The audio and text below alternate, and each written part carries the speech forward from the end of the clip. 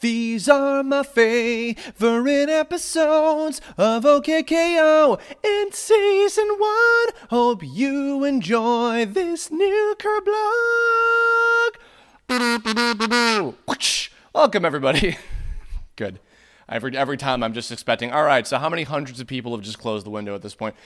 So for those of you who haven't been following along with everything I've been doing lately, I'm currently in the middle of taking a little break from doing my practically daily animation streams of the Tome RPG Kickstarter backer characters, the fully animated enemy guys and everything. And I figured since I'm a little busy this weekend, I would take just a quick amount of time to work on or to make a Kirblog. And I promised that I would make a sequel to the How I Got Involved with OK KO Let's Be Heroes one that I did last month. And so I figured since we're almost done with season 1, and rather we are, I guess as far as I'm concerned, all done with the episodes that I have voiced in. So I guess that's a mild spoiler to let everybody know that I'm not voicing in the last couple episodes that haven't aired yet. Nonetheless, yeah, so I've got, I figured this would be fun to do a little recounting of some stories of about 10 episodes that I worked on throughout season 1, just happened to round out to 10, so it's almost like a top 10 of my favorite episodes that I worked on, because they are the 10 episodes that I worked on in season 1. Now, technically, and for those of you who, little preface, if you haven't listened to the KO Kirblog that I did earlier this month, I'll have a link to it in the description and probably at the end of the video as well. But go check that out. It kind of gives the basic backstory of what led me to being involved with the show in the first place. And I also tell a quick little story about my work on the very first session that I had, which originally was not an episode. It got turned into an episode. It was the Plaza Shorts one, where I played a bunch of various guys in that one. So that's kind of the beginning of the story. And as well, just so you know, I'm going to be spoiling a lot of things just regarding Season 1 in general. So hopefully you've watched by this point. Please know that they are all on the Cartoon Network website and the Cartoon Network app, which you can get as long as you just give your cable provider or whatever. So there's plenty of ways to check them out. And there's about, I think, 45-something episodes like that, somewhere around there. That are all available immediately. So please don't listen to this if you haven't already seen the show. I highly recommend you check it out. So I'll be dealing with an educated audience hopefully from here on out as far as knowing the material. So anyway, okay, starting off. So after my first session where I did the Plaza Shorts and I went in and I met some of the initial folks and everything, I worked with Ian, who is the creator, of course, and the voice of Rad, and many other characters, Daryl, and etc. Toby Jones is the producer, Christy Reed, our voice director, Ashley Birch, who's Enid, of course, David Herman, Mr. Gar, Jim Cummings, who's Lord Boxman, was in the first episode I did, etc. The first actual episode that I did was the first episode of the full series, Let's Be Heroes, which was a 2-parter. And actually, I believe that it was, I think that we actually might have recorded it, or rather, I think that everybody else might have recorded bits of it a little bit later. I think that there might have been some bits of recording some things out of order. For those of you who don't know, sometimes when recording prelay series, not every episode necessarily that airs in a certain order is always necessarily the episode that is recorded or animated or finished in a certain order. So this was intended to be the first episode. It was part 1 of 2. But also, for those of you who don't know, that were following along with the show already, the first, I believe, 6 episodes were intended to be kind of like a mini arc of KO's first week working at Gar's Bodega. So they were all kind of linked together as sort of like an hour-long or so kind of sort of movie thing in a way. But yeah, so the first 2 full-on characters that I got to be just from the beginning, past the little bits that I did in the shorts, were Nick Army, who has a little quick walk-on part. He's hanging out with Joff the Shaolin monk, talking about, bought a couple nades, etc. He wasn't quite as surfer back then, and I kind of pushed him a little bit further as the show went on, was in there. And then, of course, as many people have reminded me and quoted at me on Twitter and at a few conventions and things, this was also, of course, where I established the voice of Purd, who I'm not going to be doing in this because I'll destroy the waveform. He's just me screaming at full volume. And of course, this was where the the what's it called? The do you have any gum screamed at full volume thing started. Purd is the character I've found consistently that has gotten the most amount of laughs. There was quite a number of moments throughout the season, just in general, as this little quick note, where whatever I had to do as Purd, like, just because it was so just like unexpected, like, it would catch people off guard and people would be kind of giggling in the background. So it was the cheapest laugh I could always get from the rest of the cast, just shouting whatever random bulk rap he has to say at the time.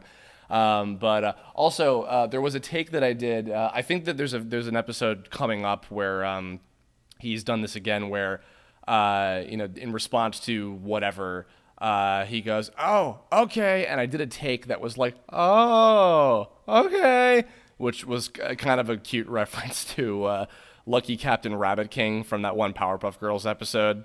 I'm hoping that it will make it into a future one, but yeah, that was for another time when that came up. But anyway, and actually, I believe also in that session, at the time, we were actually not recording everything directly at Cartoon Network. We were also doing some stuff at a place called Salami Studios, where they've done a whole lot of animation stuff, a lot of direct-to-video movies and different shows and things.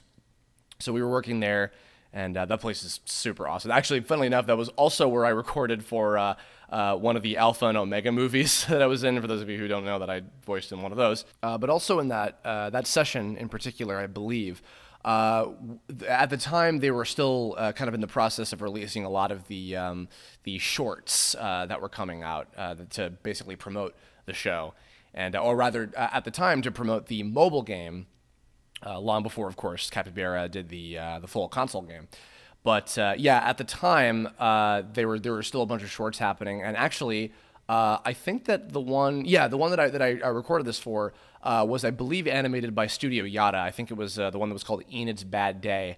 She's being bothered by a bunch of like annoying, customer goers, and this was the first time I got to voice Neil. At the time, I actually thought that he was still going to be the annoying customer slime regenerating character that I did in the Plaza shorts, which I did the crappy Yuki no Joe impression of. But that turned out to be a different thing entirely. It was just a little one-off thing, whatever. But with this, and funnily enough, I was actually replacing some audio recorded by Ian, where originally Neil sounded like this, like Ian was doing this, like, "Ma'am, I need a banana, and quite frankly, I'm appalled that you're not attending my order," or whatever. And so I had to go in and I had to fit the exact timing, but I was doing it with the new voice we were coming up with, which was, of course, this really high-pitched, like, "Oh, sorry about that, KO," kind of thing that came from that. So I don't know if it was originally intended that Ian was going to play Neil. Obviously, he plays, I think, at least like 4 or 5 different recurring guys on the show, in addition to Rad. But yeah, I went in and did Neil for that, and then eventually he would show up in other episodes after that, of course. But in fact, I believe he was in the next episode, which was Let's Be Friends. This was also part of the initial 6-episode sort of first week of KO's working at the bodega thing, a little mini arc. This is where I established the voice of Ernesto, who was, of course, one of the robot henchmen of Lord Boxman.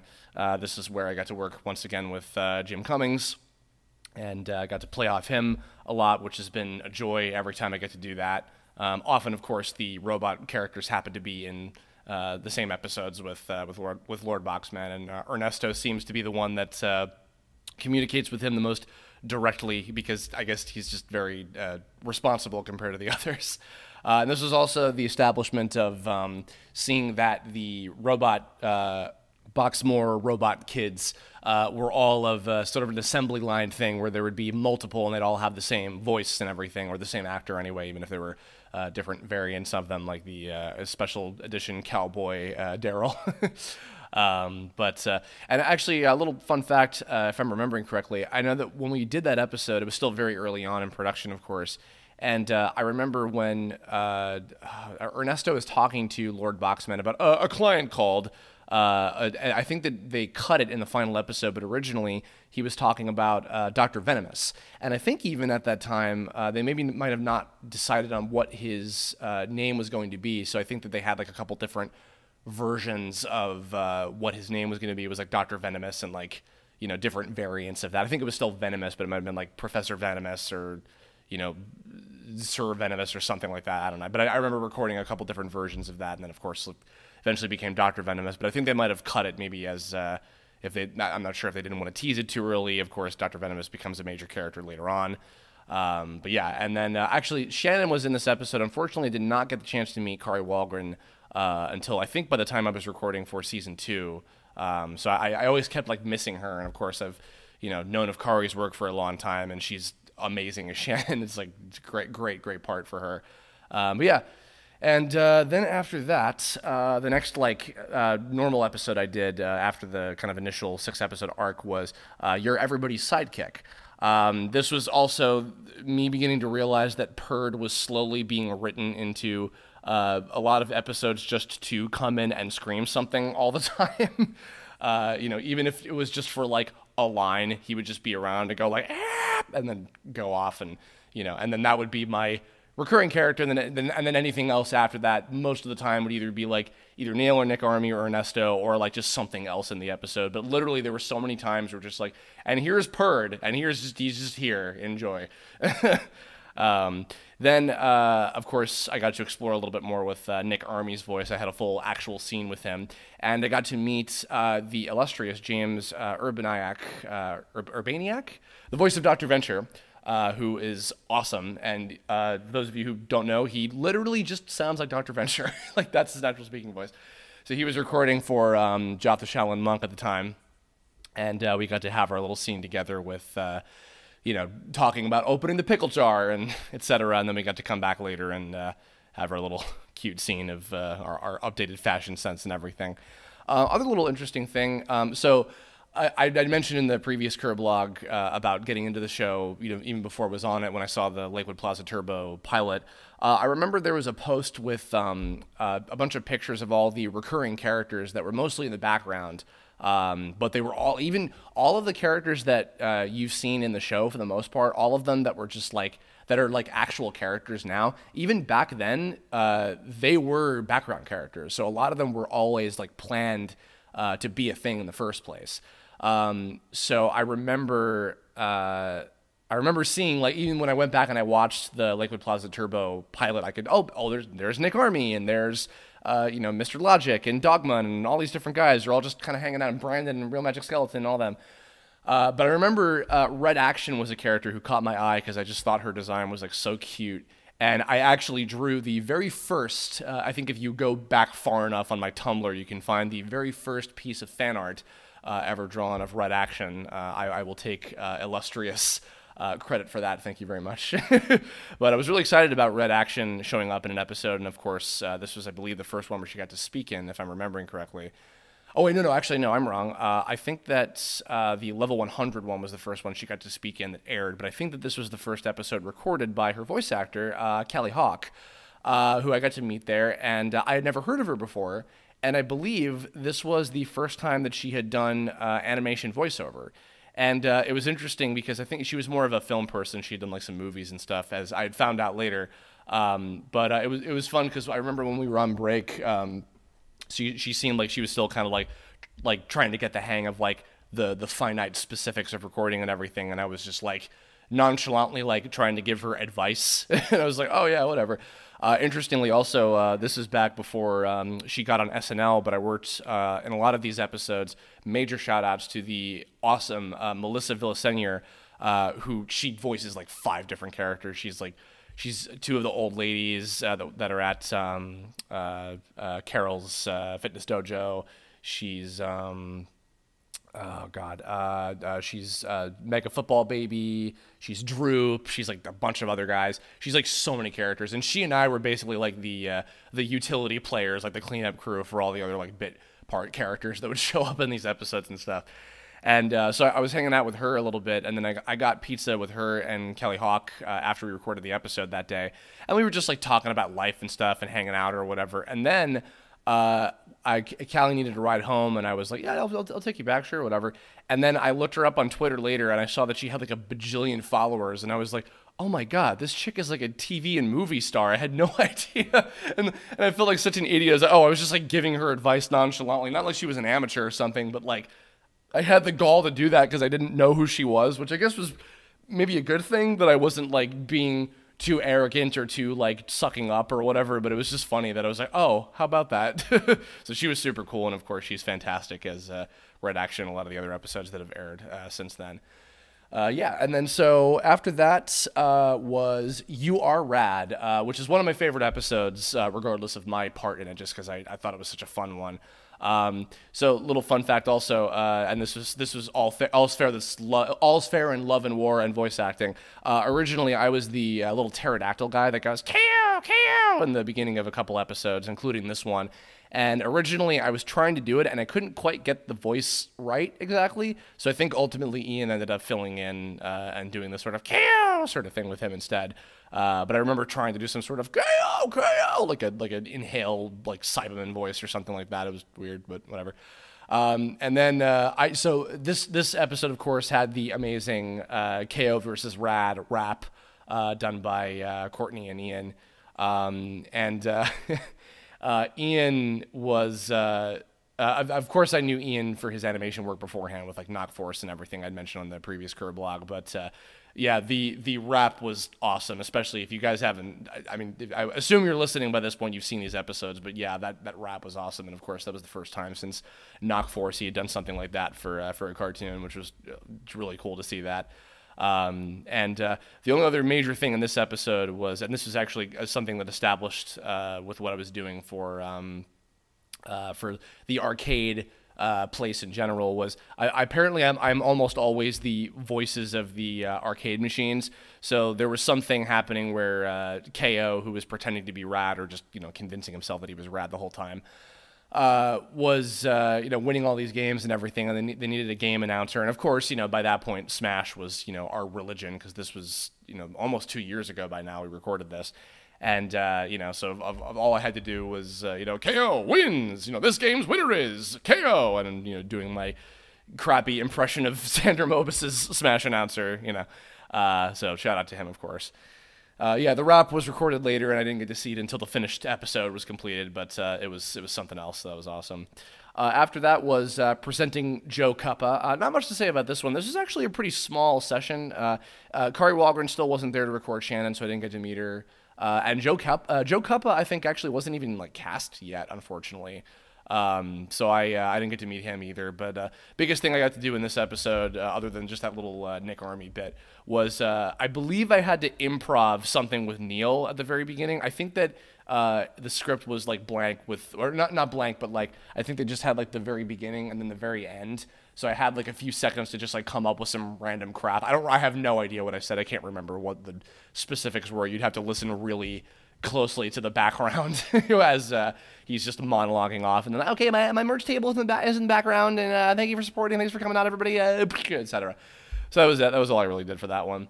After that was another one of my favorite episodes, Face Your Fears, which was a short-lived for me, mostly just little bits to fill in. But with this one, what was fun was I got to do another video game announcer for the Face Your Fears video game arcade machine that the characters were getting sucked into and everything, except this time it was more of a Mortal Kombat inspired sort of extremely hard, sort of thing.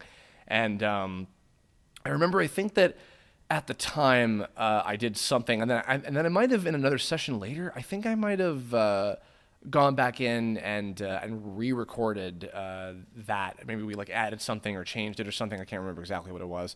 My proudest moment, though, in that episode was Enid's dream sequence, or one of her thought sequences, I guess, when they were, I think, trying to get Rad busted out of his Face Your Fears thing, was when she was thinking about working at the counter, and Pert comes up, and I think, I forget exactly what it was. It wasn't written exactly as how I did it. I think it was hello, I'm a customer, and then I think I just turned it into hello, hi, here I am, a customer, or whatever, and then it became that, and so that was ad-libbed by me, but that turned out pretty good. That was one of my favorite moments. But and also, of course, I've gotten to become friends with Ryan Shannon and Parker Simmons and Dave Legri, who I've known before the show, as some of the major board artists on the series and everything. And Dave did this episode and worked in a lovely little Super Mario RPG and Chrono Trigger references, both of those kind of scattered throughout. You can see them, you know, around where they are. They're easy to spot, and they make me very happy when I see things like that mixed in there. So. After this one was Stop Attacking the Plaza. This is where I got to finally work ensemble for the first time with Robbie Daymond, who got the part of Raymond by that point. And Robbie's great, of course. He and I have been in a whole bunch of things together, even well before he was TV's Robbie Daymond. I actually just saw him earlier today before I was recording on something. And actually, a little shout out, he just did a recent vlog on his YouTube channel when he was going to NYC, Anime NYC, when we did the big Sailor Moon thing together and everything. But yeah, I got to work with him, and we recorded a bunch of the robot characters together and everything. Unfortunately, Shannon still wasn't there. I still didn't get to meet Kari Walgren like throughout that whole season, sadly. But that was a lot of fun. Most amount of dialogue that I had thus far with Ernesto. Best thing about this one, though, easily is just getting to watch Jim Cummings be amazing as Lord Boxman. I remember, I think I never like said this, but in the previous one, but watching Jim Cummings perform, especially as a character like Lord Boxman, who was practically like created for him, like he's just so tailor fit for his, his manner of acting, as far as I'm concerned. Watching him perform in a session is like watching an open portal into the 90s, because he just does all like the crazy like sounds, and you know, he does all the over the top and subtlety, like highs and lows and crazy stuff. Like he's just so known for doing on all of his like really iconic cartoon characters and things like from Disney and Nick and Cartoon Network previous shows and things. And yeah, just that in and of itself is a huge treat for me. So that was awesome getting to just be there for that one. You know, other than just, you know, Ernesto actually having lines.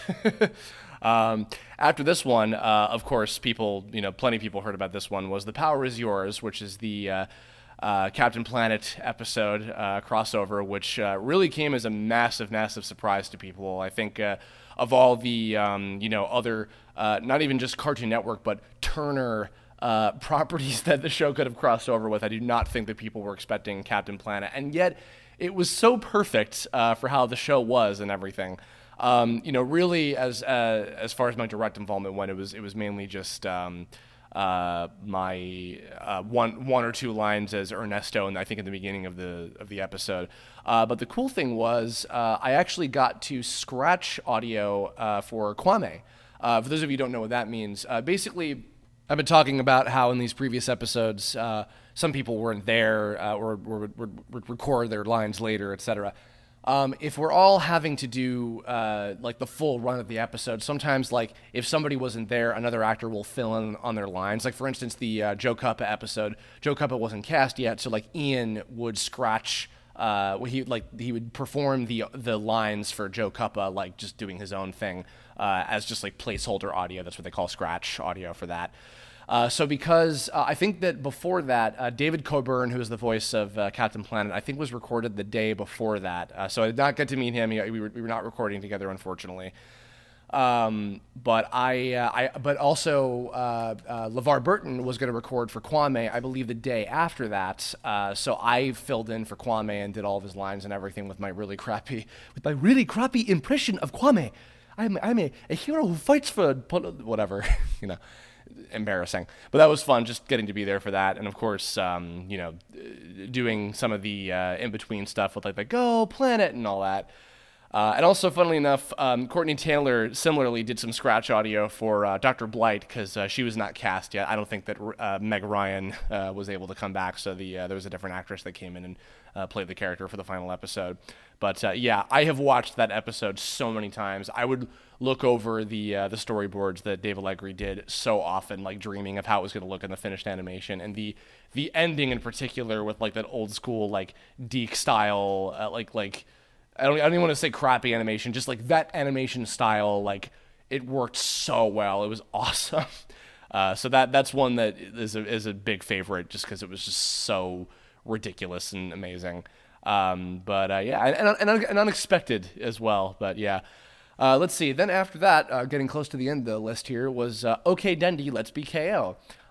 This was the first time I got to work with and meet Melissa Fawn, who of course is the voice of Dendy, and a lot of fans know her as oh God, Gaz, thank you, sorry, Gaz from Invader Zim, and of course Edward from Cowboy Bebop, other such things. She is adorable and lovely, and we bonded a little bit. We found out apparently we grew up in the same hometown from Long Island. Her and her other brothers of voice actor stuff in anime, Jonathan Fawn and Tom Fawn are New Yorkers like myself, apparently. But yeah, this was the first time I actually got to hear Dendy, I think.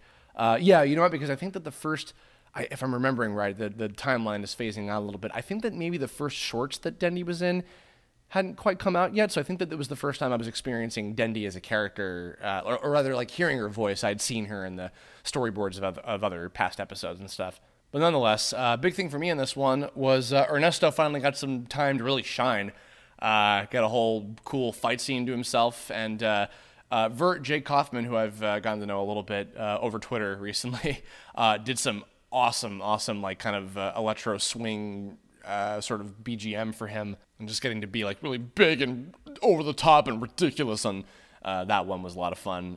I've got, without giving away too much about future episodes, I've gotten to do a lot more fun Ernesto stuff now that he gets, you know, we've established his character a little bit more, I think, and yeah, this was a nice sort of developmental thing for him in particular. With just like his interactions with Dendy and everything. I feel like he and Dendy are kind of the closest things to like being rival equivalents, because you think about it, like, in a way, like, each of the different robot characters sort of have like their own sort of equivalent rival in the good guy team, and I feel like Dendy and Ernesto sort of have that dynamic with each other in a way. But yeah, last but certainly not least, this episode just very recently came out, was, of course, Let's Not Be Skeletons, the musical episode that is basically about gun control.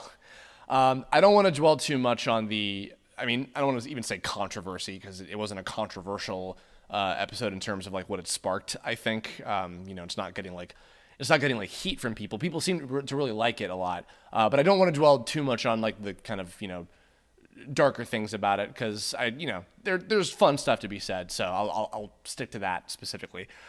So Parker Simmons, who I had worked with on a previous episode, he did some other voices with us, and one of the other ones, I forget which one, who's been boarding on the show for a long time. Of course, he's a great guy. He also, I think I gave him a shout out on one of the streams I was doing, where he was the creator of the Shamrock Shake cartoon, which I am a huge fan of as well. So he's awesome, and he was extremely kind as to put a few of my characters in this particular episode. But Neil had a surprising amount of lines in this one, which was a lot of fun. And so I got to like be really rangeful and insane and ridiculous with with Neil. And so a little fun thing about when KO is looking around and everybody has the skeleton remotes, and they're all like, blasting each other with them and everything. There's a part, it's right after Crinkly Wrinkly accidentally skeletonizes himself. Then Ernesto is being chased by Neil, and they just run past him or whatever. I ad-libbed a little quick line for Ernesto, and you can hear the remnants of what Neil is saying. He's saying, "Take this!" Originally, I think I only did it this long because I thought that like it was going to be kind of like mixed in the background, like amidst a whole bunch of other things. But originally I did have him going, "It's no use, take this," and was hoping that it would make the cut, but I understand why it didn't, because it was just so quick of a moment as they're just like kind of rushing past the screen super quick, that it didn't quite work with that. But yeah, and that dramatic stuff at the very end with that "just do it already" was, it was messed up, but it was a lot of fun just getting to do that in the first place. And then, of course, we have the songs, which Parker and one of his partners came up with. So they actually sent us not only test MP3s of them, but also the animatic. So we actually got footage of what the storyboards were like in motion, while the test version of the song was playing. Was just Parker doing all the voices himself. And so that was cool, and we got to have a little bit of preview of that. I had two difficult challenges. One, I was the the soloist, where the part where Gil Ferris calls in the choir, which I'll get to that too. But I was the soloist, the little bunny guy who's like skeleton remote, and that took like 5 or 6 different takes, and I was so like like when I wasn't recording, it was one of those things where like, oh, when I'm not trying, I got it right. Like when I was at home practicing, I got it right, and it was perfect. It was like, yes. And then like when I go in to record it, I can't do it. I'm like, damn it, you know. So that was a little frustrating, but I didn't feel as bad because basically everybody else in the studio was, I think, I don't want to speak for anybody, but everybody seemed like they were equally like as kind of nervous about doing all the performance and everything. Courtney was awesome. She kicked so much ass with the second song later in the episode that KO sings, which was so adorable. And of course, we all had to do the chorus parts with the "no way" and all that. And then in the first song as well, we had to do the choir coming in for the skeleton remote, and we had to do, I think, like 4 or 5 different tracks of harmonies. So we had to hear the test track and then like repeat like skeleton remote, like 5 different times in different like keys and pitches or whatever. So it was me, Parker, Courtney, Ashley, Ian, and Kate Flannery, who's the voice of Carol, of course, of Office fame, who's fantastic. Actually, a little funny story about that too. When Carol has that little solo part in the second song, where it's like, with all these. What is it? With all these fools running wild, Gene, and I've been reduced to this. Originally, I think it was meant to be a little bit more like talk singing. But Kate was like, "Can I just like do it like a full-on singing version of it?" And then like she got it perfectly, and they were like, "You know what? We like that more."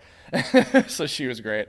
Yeah, so the harmony part was hilarious and ridiculous. But yeah, so that was just an absolute treat getting to be part of that episode. And I felt like such an idiot because what does this say about me? I didn't actually get the message of it until like we went in to record it. Like I didn't realize until I was going in like, oh, I just got like the whole like point of this episode. And I think it was really clever. I know it's very like silly, but I think it was very clever. A lot of people seem to really enjoy it, and I've really resonated with it a lot, which I think is great. It's funny, it's catchy, it's memorable. It's got some really cool like dark moments in it, surprisingly. Yeah, so thus far, it's my favorite episode that I've worked on, and it's my favorite episode of the show. But that said, of course, I've been enjoying watching the show just, again, as a viewer. Recently, in the last batch of like 5 episodes that just went up, another one of my favorites, like without question, is the Hope This Flies episode, which is basically like a whole Mario Kart parody, complete with some like SNES sort of music that Vert did. It's so good. But yeah, no, I've been really enjoying the show. I don't know much about the season finale. Of course, we've had some hints with this mysterious creation of Lord Boxman that's perhaps maybe showing up soon. We'll see. Yeah, we've been recording for season 2, and there's a lot of episodes coming up that I'm really excited for people to see. I can't give away anything about them, but I've had a lot of fun stuff with my characters that I've been doing, and even some new stuff as well. So yeah, it's still incredible to me. It's been now over 2 years since I started on this, and like already season 1 like aired so quickly, all these like really awesome episodes, and so far it seems like people seem to love this show and are really digging it. So I hope it continues for a long time to come. I've actually got another episode that I'll be recording the week before I go to GDC, so I'm very much looking forward to that. I don't know what I'm in for just yet, but it is always like, I guess just kind of like wrap this up. It is such an absolute joy every single time I get to go in and do this show. It's a complete honor. Like just getting to be part of a show that, like I said before, I would be a fan of this even if I wasn't in it. And then like getting to work with these incredible actors that like a lot of which that like I'm a fan of, or like I've become a fan of after seeing how amazing they are and everything, and like I've gotten to become pretty cool with some of them, and then even when I get the chance, like I'll go over to Cartoon Network, I'll go over to the animation section of the Cartoon Network building, and like I'll visit the board artists and say hi to folks and everything, and I'll try to get some sneak peeks of episodes and what everybody's up to these days and etc. But yeah, it's been amazing. It's been an incredible last couple years, this whole journey of everything happening with the show, and I really hope it continues onward for a long time. I hope people really love it, and onwards and upwards from here. And I hope people are looking forward to the next season as well after season 1 wraps up. So that's gonna do it. So I guess one last little plug, by the way, because this I'm recording this a couple days ahead of time, but this is gonna be going up on Saturday, March 3rd. perhaps those of you who are, able to watch Cartoon Network and can check out Adult Swim tonight, I won't say what, but you should tune into some of the anime stuff that's airing on Toonami tonight, because mayhaps you'll be hearing me in another show on Cartoon Network today. That's all I'll say.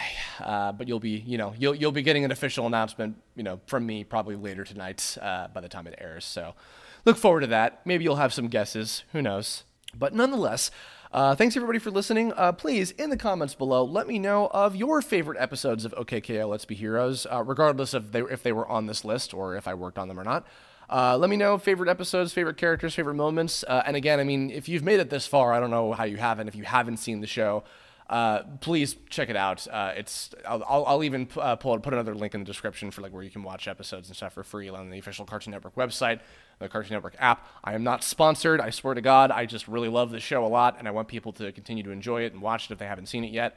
But that's going to do it. So thanks, everybody. I will probably be getting back to streaming again next week. I've got a few other things to take care of. But that's going to do it for now, and I'll catch you on the next one. And, it's only magic. But isn't it amazing when you know?